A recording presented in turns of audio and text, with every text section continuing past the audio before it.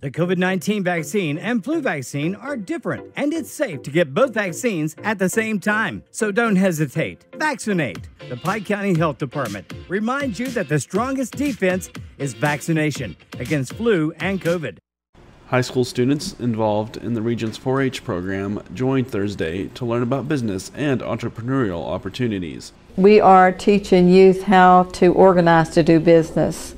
We have business leaders and university professors come in and talk about ways that they can organize, because these youth, they are our future, and we're trying to teach them skills so that they can have a business here in Pike County and build our economy. Through teaching business, Froman says they hope to enable youth to use skills such as e-commerce as a way to develop the local economy. I hope that they come away with the idea that, number one, they can be a business, however they organize it, and then that we can build an economy here without going and leaving. Because today one of the speakers asked, how many of you plan to stay here in Pike County?